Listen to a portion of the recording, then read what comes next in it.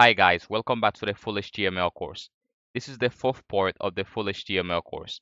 And in this fourth part, I'm going to teach you how to display different types of input on your web page. The input tag in HTML is like a little box where people can type stuff into a web page. You use it to get information from users like their name, email, password, date, or even a file. There are many types of input in HTML, and each one has its own special job. So first of all, let's learn how to display a text input on our web page. So to display a text input on your web page, all you have to do is come down here and type. First of all, let's create an H1, and let's say this is a text input. All right, perfect.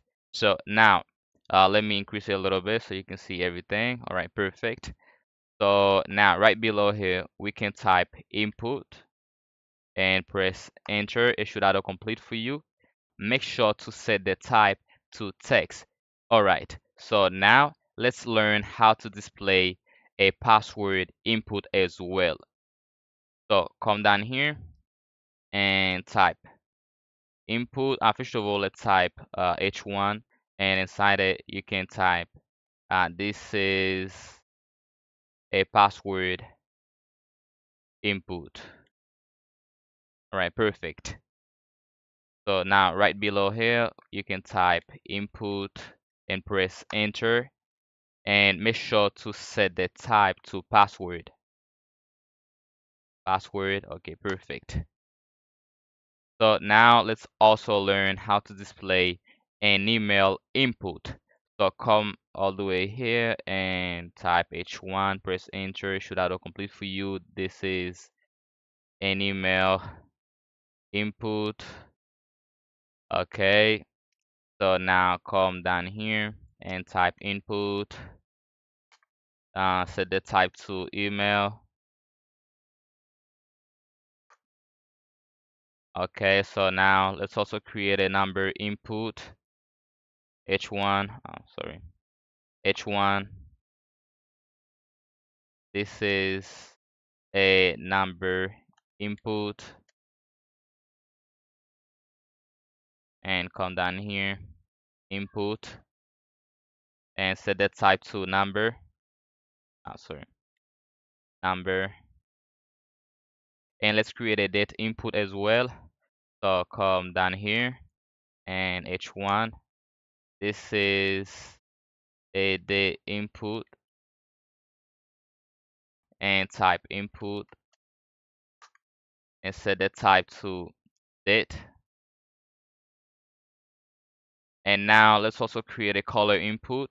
Come down here, H1. This is a color input,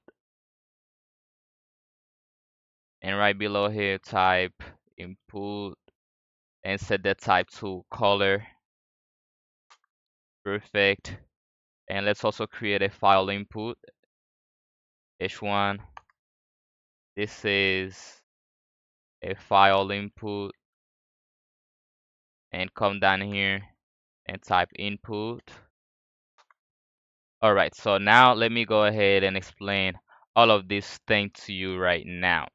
So now the text input lets the user type plain text like their name or a message, and the password input lets the user type a password but hides the characters, and the email input lets the user enter email addresses, and the number input only allows number and show little arrows to go up and down, and the date input shows a calendar so the user can pick a date, and the color input opens a color picker so you can choose any color you want, and the file input opens the user's device to upload a file. Well, now if you open your website, and now as you can see, you have a text input, you have a password input, you have an email input, and you have a number input, and you have a date input, and you have a color input, and you have a file input. Well, now let's type some text inside a text input. So I'm going to type WebGlow. As you can see, it lets me write text. If you know CSS, you would be able to style it. You would be able to make it look very nice. But don't worry, because in the upcoming CSS full course, I will teach you how to style your input field. I will teach you how to style your web page. I will teach you how to add animation to your web page, how to make your web page look very, very, very nice. All right, so now let's type some text inside the password input to see what will happen. My password 123, and as you can see, it hides the text. So if you click on this little icon, if you click on this eye icon right here, and as you can see, now it shows the password. And if you click back, now as you can see, it hides the password. So now inside the email input, type whatever you want. Let's say I don't really know what to type. Let me see. Let me think of an email. Let's say Ellen at gmail.com. Okay. So now if you hover over it, it says nothing. There is no error. Let's remove the at right here.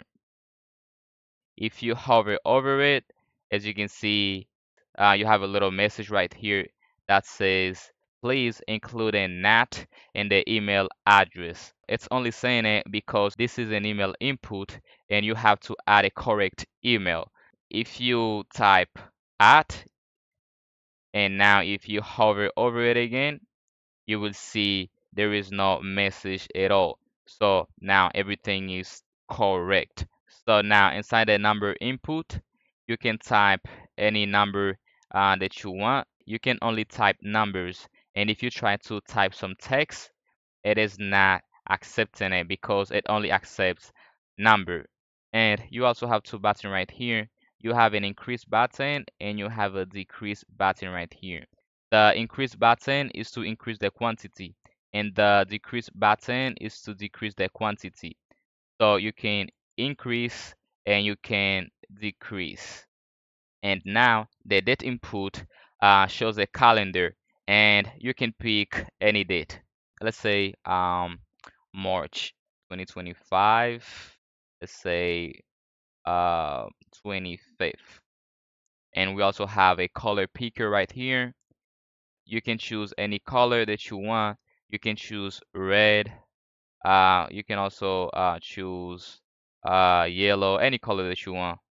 Any color, blue, green, yellow, any color that you want. So this is a color picker. And right down here, we have to change the type to file because we already have a color input. So let's go back. Let's change the type to file. Okay, press Ctrl plus S to save. Now open your browser again. And now as you can see, you'll have a file input and you have a little message here that says choose file. And if you click on it, it'll take you to your file explorer where you can choose a file. You can choose like any type of file. But to make it interactive, you must add JavaScript to your web page to make it interactive. Now, let me go ahead and explain to you what the type stand for. In HTML, we usually use the type attribute with the input tag. It tells the browser what kind of box to show, like a text box, a password field, a number input, or an email input, or a date input. And we also use another attribute called placeholder. The placeholder attribute adds a short message inside a box to tell the user what to type. But the message goes away as soon as the user starts typing. So you can come here inside this text input, you can type placeholder, oh sorry, holder, and here you can type enter your name, and down here you can type placeholder, enter your password, and here you can type placeholder, enter your email, and inside here you can type placeholder, enter a number. And now, as you can see, inside the text input, you have a message that says enter your name. And as soon as you start typing, for instance, if you type Ellen, and as you can see, the little message goes away as soon as you start typing. And inside the password input, you also have a message that says enter your password. And you also have a message here that says enter your email, enter a number. All right, so that's perfect. Next thing I'm going to teach you is the difference between opening tag, closing tag, and self-closing tag. You've noticed that the input tag doesn't come in a pair. It doesn't have a closing tag. Well, in HTML, there are opening tag and closing tag and self-closing tag. When a tag comes in a pair, like this H1 right here, it because it holds content inside. But a self-closing tag doesn't have any content inside, so it closes itself. So that's all I wanted to explain to you before I close this fourth part, which is also the final part of this full HTML course.